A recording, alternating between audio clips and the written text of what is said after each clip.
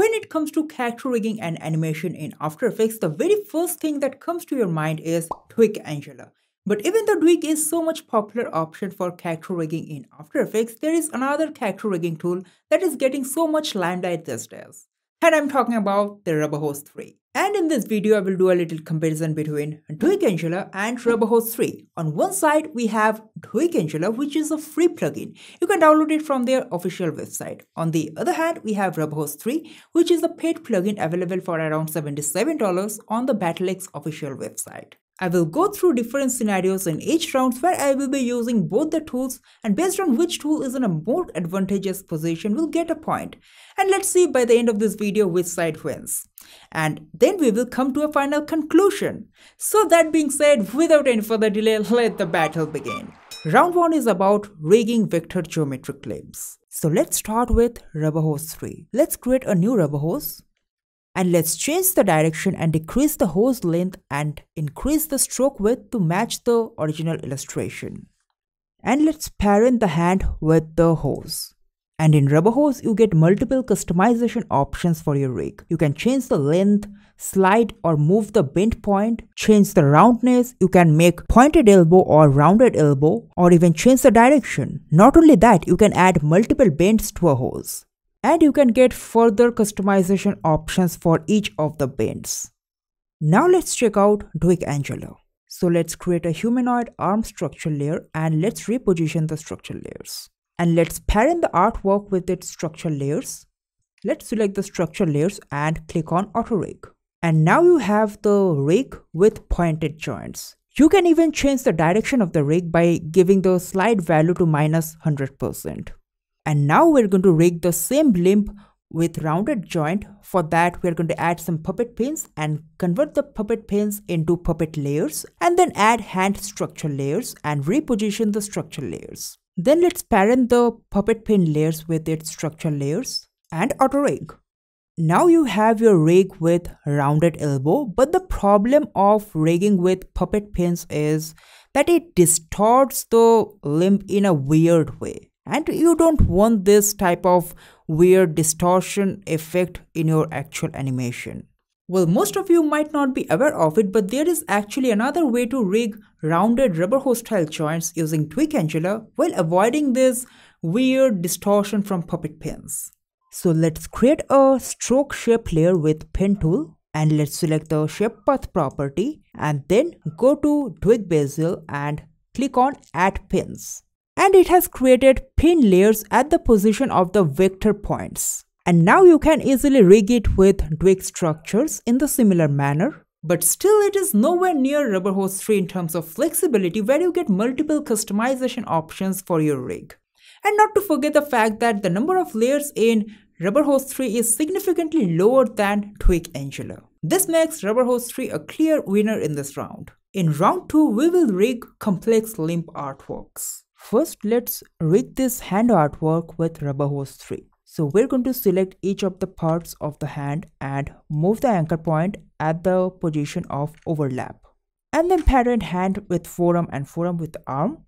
And then select the last layer of the parent chain, in this case it's hand. And then click on New Rubber Rig. And now your hand is rigged with just few clicks. And not only that, all the other properties of a Rubberhose limb is also available here, but only the roundness property doesn't work here, but you can adjust the length, slide the bending point, or even change the direction.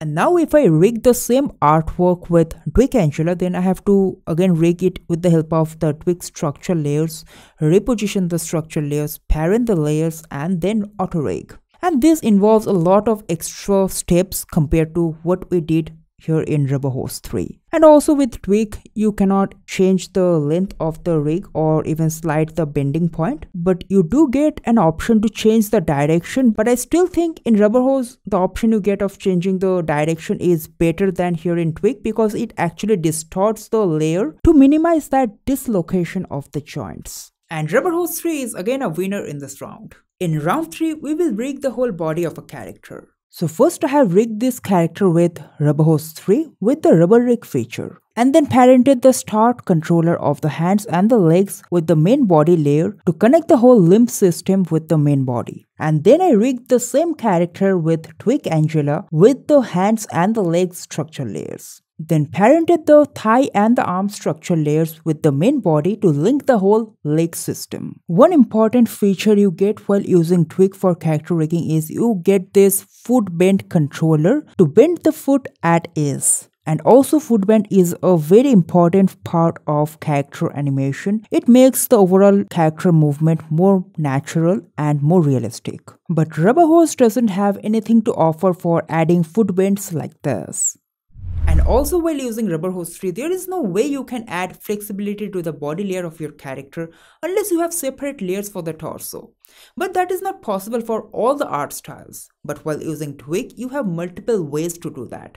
One way is using the humanoid structures in Duik, but using this method, you may get lost in the ocean of layers. So there is an alternative to this, and that is using the puppet pins. So add some puppet pins and convert the pins into pin layers with Duik Ángela. And rename the layers. It is not necessary, but it is going to help you stay organized. And then parent the pin layers in a chain in this direction. And here you have it. Even though Duik has a clear advantage over here, but this doesn't stop you from using both the plugins at the same time. For example, this character is rigged using both the plugins. So the arms are rigged with Rubberhose 3, which gives me the advantage of changing the length, then sliding the bend point, even changing the direction at ease, and also some other options I get with Rubberhose 3 such as auto flip.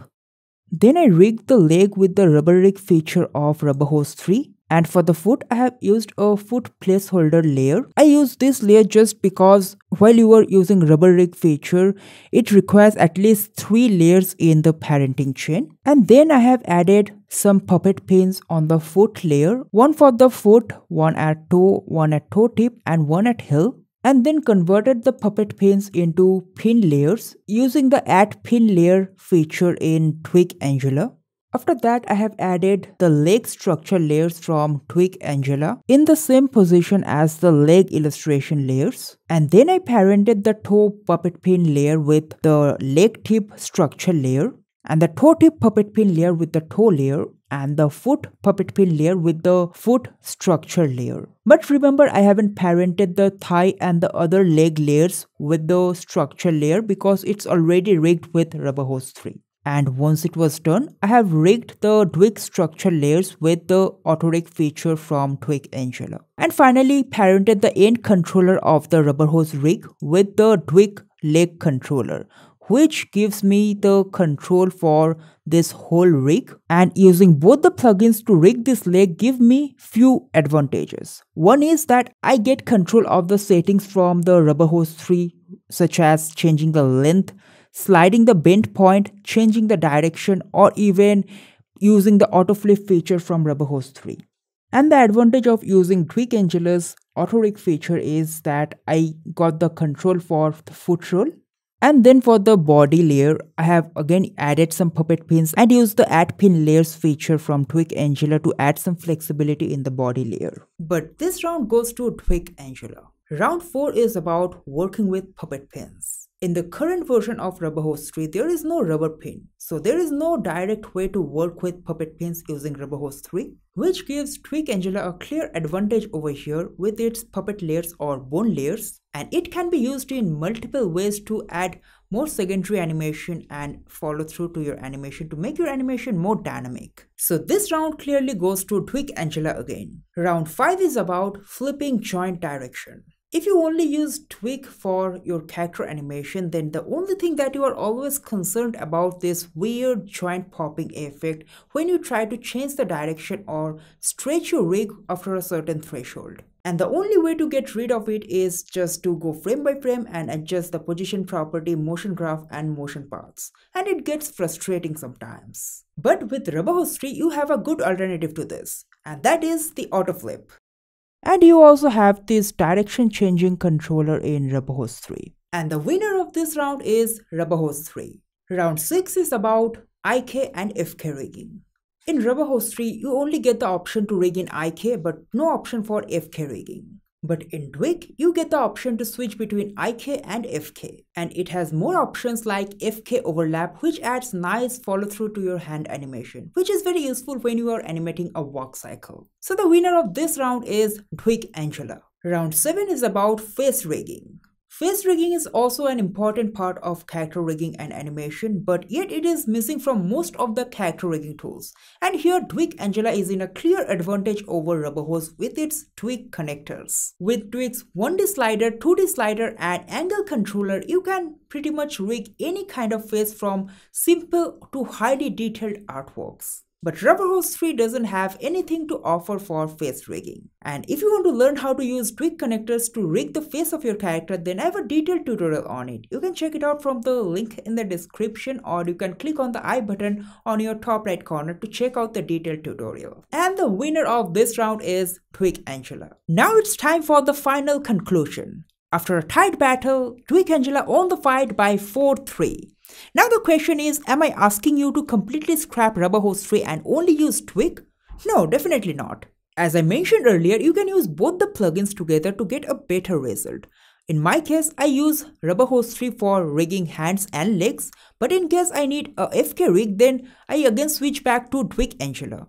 But for face rigging, foots and for adding flexibility to the body, I use Duik Ángela. And I would also recommend you to explore all the different tools, and if you think this particular feature is going to help you make better animations, then use that feature. But that doesn't mean you have to completely change your workflow and switch to that plugin. And it is valid for all the other character rigging tools that are available, for example Limber, Character Tool or Puppet Tool. Alright, so that is it for this video. I hope you liked it. If you liked the video, then make sure to hit the like button. If you have any doubts regarding the techniques, then make sure to comment down below. I'll be happy to help you out. And if you're here for the first time, then make sure to subscribe the channel and hit the bell notification button to stay notified for all future updates. Until then, goodbye.